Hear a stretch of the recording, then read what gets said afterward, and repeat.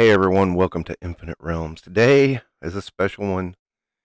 Yes, it is my top 10 figures of the year so far, or rather, my top 10 favorite figures. Because I'm not objective, and I just admit it. Whereas people say, I'm so objective, or they say, this person is so objective. You can't be objective in a review because a review in and of itself is an opinion piece, and that's all it is. My prime example is you can put a Roman Reigns figure in front of me, I ain't gonna like it. There we go.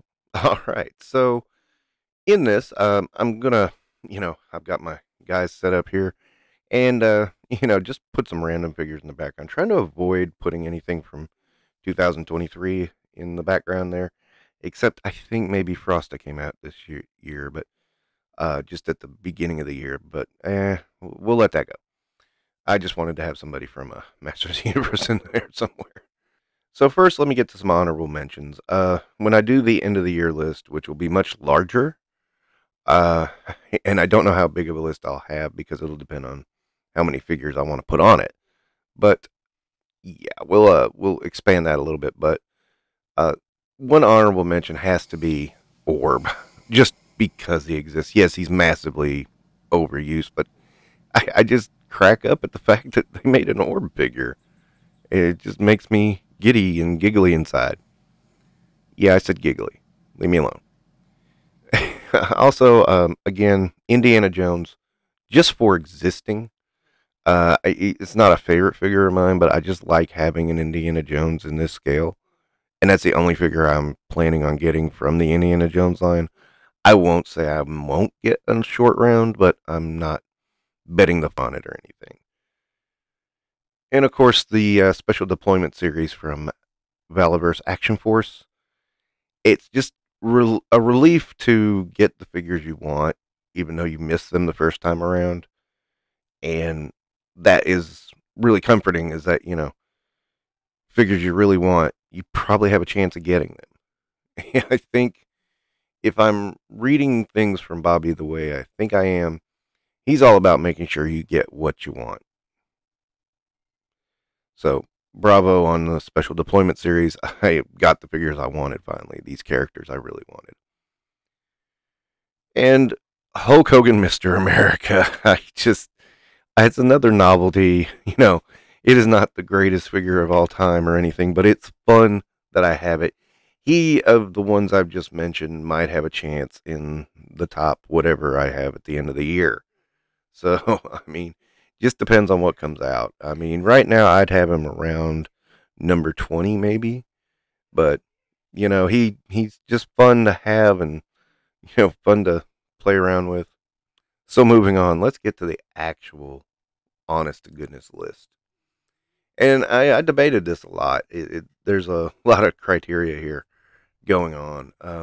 And I'll get into the criteria as I go, because the first one really does kind of make the criteria funny. It is Covert Ops Condor. This is purely for the fun of being able to mail off your proofs of purchase and get a figure. It is fun. It's a nice homage to Daniel Craig in Casino Royale, despite the fact some dumb people think it's Chuckles. It's a cool figure. It's a nice, different kind of version of Condor that, at the same time, delivers. It's just fun. And so, yeah, he's number 10 on my list. Number 9, AJ Styles, Ultimate figure. One of the first Ultimates I've paid full price for. The reason being is because he is probably my favorite modern wrestler. Cody Rhodes is close, but AJ Styles definitely is my favorite. They're probably like almost tied, but if I had to pick one, it would go AJ Styles. And this wave of Ultimates blew me away because it was like two of my absolute faves in one wave, which is unusual. But yeah, I had to get AJ. He's just cool, and I really just liked having a cool AJ. Next, and you'll notice a pattern pretty soon here. Animal Warriors of the Kingdom Kali. This one, I'm going to be honest, when I saw pictures of him, I didn't like him. And when I got him, I have to admit, he won me over. He's got a cool look. I was really turned off by the blue of his skin at first. For some reason, I cannot explain that, but then I got to looking at him, and I really love the golds and everything about him. He's and finding out he's a bad guy is just like, yeah, okay, he is a bad guy. You could just tell, and yeah, he just won me over. And those are some of my favorite figures, are the ones that you think you're not gonna like, and you get them, and you absolutely love them. I could put a whole lot of Animal Warriors of the Kingdom on this. They will probably dominate the list next year, if I were to guess, just looking at things as they are right now. Number 7, Pandora. I, you know, I mean, collars the Ren if you want. You don't know what you're talking about. She's a cool figure, has some great details, has a great backstory. It's really cool. I like it. Some people make fun of it. It's like, this is like, a kid wrote it. Whatever, man. You just go on. I really like the figure. I think she's a cool figure. She's fun and interesting, and an interesting character. So, again, Pandora reaches number 7 for me. Number 6, I said that wave won me over, and it did. Reza Ramon. I absolutely really enjoyed Scott Hall from AWA to WWF as Razor Ramon, even in WCW as a Diamond Stud, all the way up to the NWO.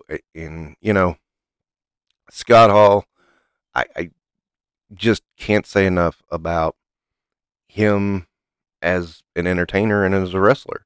He was one of my top ones, and I followed him everywhere he went. And of course, we all know what happened. It was sad, but I mean, nothing's going to take away the joy of being a fan.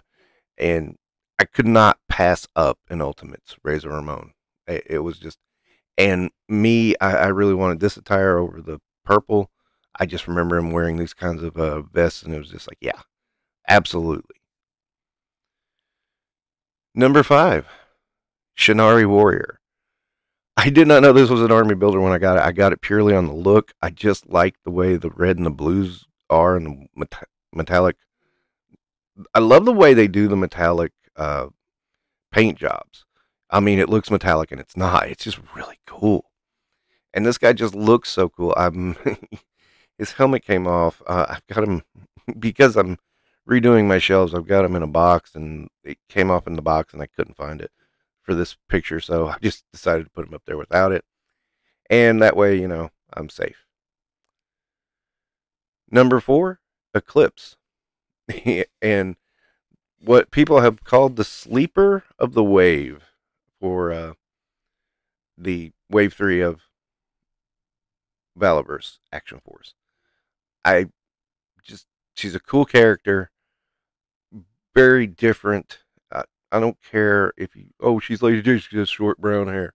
No, if that's your criteria of saying somebody's looks like somebody else, you're stupid. I'm just gonna say it. Eclipse is a million miles from Lady J, and you just don't know what you're talking about. But I really like Eclipse. She's just a really cool figure, a really cool character. The Shema is just glorious. It's beautiful. Love it. Now, on these next 3, I'm just gonna say these could these could leapfrog each other very easily, and I changed the order 4 times. But Alf, it's just a fun figure. I am not a nostalgic guy, but Alf was that much fun. I mean, and it wasn't even nostalgic. It was just fun factor of all the stuff he came with, and he was just cool. I mean, it's just cool. I never even really thought of a figure until this came along, and then I saw it, and I'm like, oh God, that's fantastic. And I had to have it. Next up, the highest ranking big company figure, Spiral. And, again, people bemoan this figure because, it's a little plain, da da da. I'm like, dude, that's Spiral. I mean, that's the figure, that's the character. I'm good with that. I'm okay. The thing I like is that the arms are they all work together and they all work independent, and you can do a whole lot of things with those arms. And she just looks the part as she should, and that's the most important thing to me is looking the part. So who ends up at number one? Well, that was a tough one, but although I'm not a nostalgic guy, nostalgia did win out in this case, and it might win out for the year. I don't know. I'm holding to it for right now, but Warduke, just a fantastic upgrade to one of my favorite figures as a kid. And I talked so much about him in the review. It was just, yeah, he won me over so much. And not I'm not big on all those Dungeons and Dragons figures from NECA, but Warduke, yeah, I was there. I was right there because that was just one of my favorites from that line, and I just really thought they nailed it. It was perfect, and it was a great upgrade, and yeah, I absolutely loved that figure. So there we are. That's my favorite figures of 2023 so far. Again, I say my favorites, you know, and you know, my major criteria was I had to get this before um, June 30th. So that was that's why I wait down to the wire is because I don't know how I'm going to feel about something until I get it. I mean, I've been disappointed. I've been surprised. Kali's a good example of a surprise. Power Town's a good example of a disappointment. But either way, I mean, you find that, in this action figure collecting game that, there's some things to be found and some things to be you wish you never found. But uh, I will say, I think Action Force and uh, Animal Warriors of the Kingdom are going to be a big amount of the list at the end of the year. We'll see what happens. But, and of course, this can change at any moment. I reserve that right because, my opinions will change. That happens. This this top 10 could be completely out of order come December, but that's okay. All right, well, that's going to wrap up Infinite Realms for today. Hope you enjoyed. And don't forget to like and subscribe.